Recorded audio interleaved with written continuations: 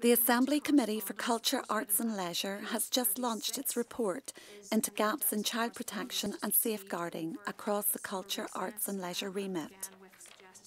The committee agreed to conduct an investigation following a briefing from Sport NI's Child Protection and Sport Unit, an organisation that has spearheaded policy to make participation in sport safer for young people.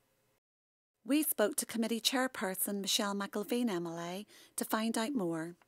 The committee specifically wanted to identify areas where there are gaps in child protection and safeguarding across the culture, arts and leisure remit. The committee report therefore recommends ways in which these gaps can be closed.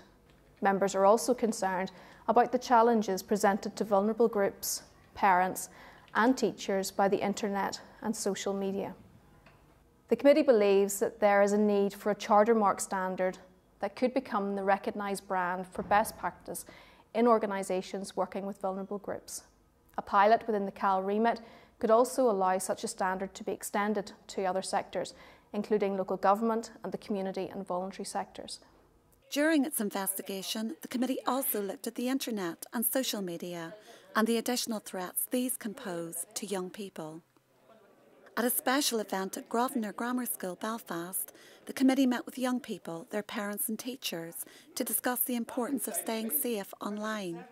The event was hosted by Wayne Denner, a youth speaker and leading expert on digital media.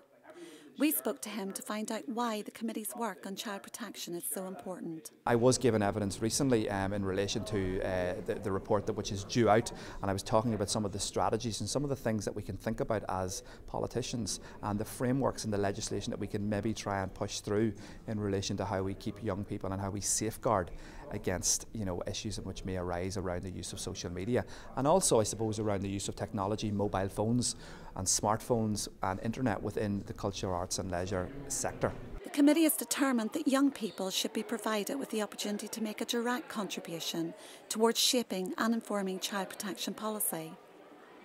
One of the recommendations coming from the investigation is the establishment of a young person reference group, which would give young people an opportunity to give their views on these issues and suggestions for improving protection and safeguarding policies and procedures.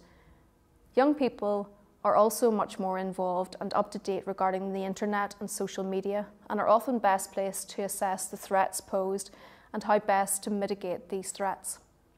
The debate in the Assembly Chamber is really the beginning of ensuring that we have the best protection and safeguarding in place for vulnerable groups that we can possibly achieve.